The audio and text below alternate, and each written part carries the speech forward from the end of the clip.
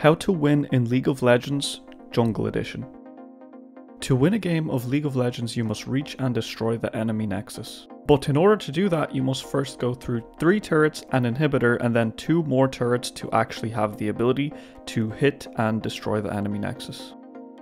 Now, if you've been playing League for any amount of time, this will sound really simple to you in theory, but when you factor in things like minion waves, laners, junglers, neutral objectives, and so on, then the idea of winning in League of Legends starts to become a bit more of a complex topic, and as a result, most players are unable to figure out how they must play to win, and as a result, eventually get stuck. If you are one of those players, or you are someone looking to improve your gameplay, then continue watching this video because I will be getting into the nitty-gritty of how to win in League of Legends now. To keep it short and simple, the only thing stopping you from pushing minions towards the enemy base and destroying the enemy nexus is the enemy team, because they will not only protect their own turrets, but they will also try to do the same to you. Therefore, if we can get rid of the enemy players, then it would be a simple straight line into the enemy nexus, provided we have a minion wave with us to tank, so that we can attack the turrets. So we have to ask ourselves, how can we consistently get rid of the enemy players so that we can push towards the nexus? Or in other words, how do we make them recall, or better yet, kill them over and over so that we can take their base? Well, one easy idea would be by having more gold than the enemy team, which would convert into having more items, into having more champion stats. By having more champion stats, this will allow you to consistently win fights and will allow you to force the enemy to base, and that is what will allow you to actually push towards their nexus. So again, it sounds simple and easy, but now we have to dive into another question, being how do you get more gold than the enemy team in the first place? Because if all players are playing to win, then surely it won't be as easy as it sounds so far. So the answer to that question will be to simply play better than the enemy, which could have been expected, but if you fully understood everything so far, then it should become clear to you at this stage that League of Legends is largely a gold maximizing game, and that the player in a 1v1 or the team in a 5v5 that has more gold, aka more items and stats, will likely be victorious. With all of that said, your strategy should now become to maximize your gold income in your games, because if you can do that better than your enemy, you will also win more games than them. And keep in mind that maximizing gold income can come in more than just one form, and that one of those forms is finding and acting on opportunities where you can deny the enemy gold without losing any yourself. So for the ultimate question everyone's been waiting for is, how do you do it in the jungle role? You have camps to kill, you have lanes you can gank, you have an enemy jungler you can attempt to kill, and so on. So what should you do? What is the best course of action? Well, if you have watched any of my videos in the past, you would see that the gameplay in each video of a rank 1 jungler is really quite similar, and that is because they are all playing to win the game by maximizing their gold income, either individually or as a team, as we've been talking about. But if you haven't seen any of my previous videos, then let me introduce you to clearing and pathing efficiency, champion identity, balancing ganking and farming, jungle tracking to find opportunities, and avoiding the coin flip bad situations. First of all, clearing and pathing efficiency. If you have ever watched any challenger junglers play, you will see that they often clear in a straight line from one side to the other. This is because it is the most gold maximizing and efficient way to clear your camps and have them respawn as soon as possible, so you can farm them for gold and experience sooner rather than later. However, just because this is the most efficient way to clear doesn't mean you should do this on every single champion you play, because some champions are better played less efficiently as a result of their champion identity. One such example would be Elise, because her strengths are in her ability to gank and dive lanes, and not at all in her clear speed. She maximizes gold by getting more kills than a farming jungler would. The same would be true for a champion like Trundle, who's all about doing a 3 or 4 camp clear, the same as Elise, and keeping an eye out for good ganks on immobile enemy laners that will result in a kill or an advantage for your laners. Because remember, League of Legends is a team game, and if you set your laners up to win their lanes, then that can also be another form of maximizing gold income, just not for yourself.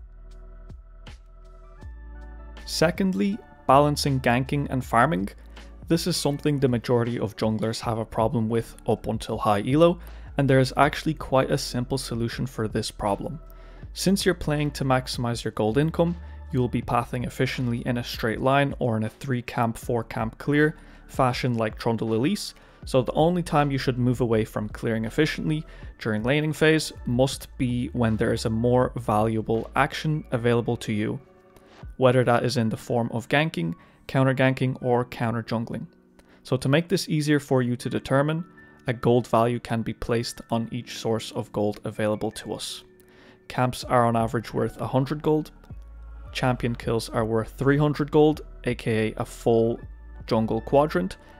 An assist in a jungle gank brings this up to 450 gold, and enemy camps can be said to be worth more than 200 gold, not only because you will deny them from 100 gold for however long a camp takes to respawn on the patch you are watching this video on, but because you will gain 100 gold for yourself from the camp kill and then another 100 when you farm the same camp that you stole but in your own jungle. Essentially what I want you to take from this is that you should default to farming, but if you see something better, you need to act on it as soon as possible. And as for ganking, you should only be going for ones that look like they are a high percentage chance of a kill. If the enemy is immobile and far up, and you know you can kill them with CC, or they are low or 50% HP and can be dove under tower, you need to be going to make those plays. Thirdly, jungle tracking. Now, you don't necessarily have to count camps because not even rank 1 junglers would always do that, but you have to be roughly aware of what the enemy jungle is up to, what their options are, and their clear. Why, you might ask?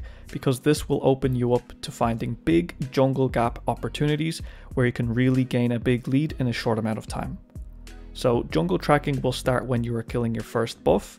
So essentially you have to stare at the map as you do your first buff to figure out where the enemy starts, because it will tell you their options and potentially even their clear depending on their champion identity, like we talked about earlier. For example, you can deduce a Hecarim or a Diana would full clear, and a Xin Zhao or Lee Sin starting on red buff will do a 5 camp clear towards their blue, Gromp, and so on. And this could tell you to take their Krugs if you are full clearing and pathing opposite ways. So that's one opportunity right there for a jungle gap, and another would be to counter gank by waiting for them to gank a lane that is pushing up and then kill them and even potentially take their camps. So these are just some of the opportunities that will be opened up to you if you can successfully track the enemy jungler. Lastly, avoiding bad coin flip situations. The most obvious one would be the first scuttle fight, because with jungle tracking you will know straight away from level 1 will you meet the enemy jungler at the crab or not. The decision for whether you go for that crab if you're both pathing towards it will thus have to rely on lane priority, because you do not want to fight them in the river and then end up being killed by the enemy mid laner. That would be a bad situation, even worse than a coin flip, so you want to avoid these kind of situations because they are not conducive to gaining a gold lead and winning games at all. Another coin flip or poor situation would be trying to counter gank for a laner who is clearly losing or behind in their lane. So you would see they have less health, less minions to fight with, and yet another situation would be just flat out taking a 2 versus 2 coin flip with no clear advantage, or even worse of a situation, you'd be taking a 2 versus 3 fight. So I've picked out this game as an example of what happens when you don't respect priority for the first crab, and what usually happens in lower elos because there is no jungle tracking at play there. Just for reference, this is a very high elo Korean challenger game.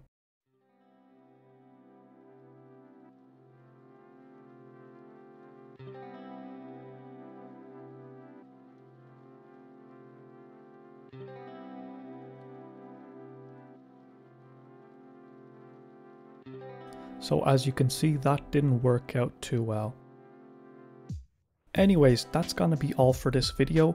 I hope you learned a lot, and I want you to just keep in mind that this was not a guide done to 100%, because that would take a ridiculous amount of time to make a video on, because there are a lot of other details that I didn't include, like the details on neutral objectives, heralds, how to use them, how to understand lane matchups, how to decide what lane to path towards, and such other ideas or strategies.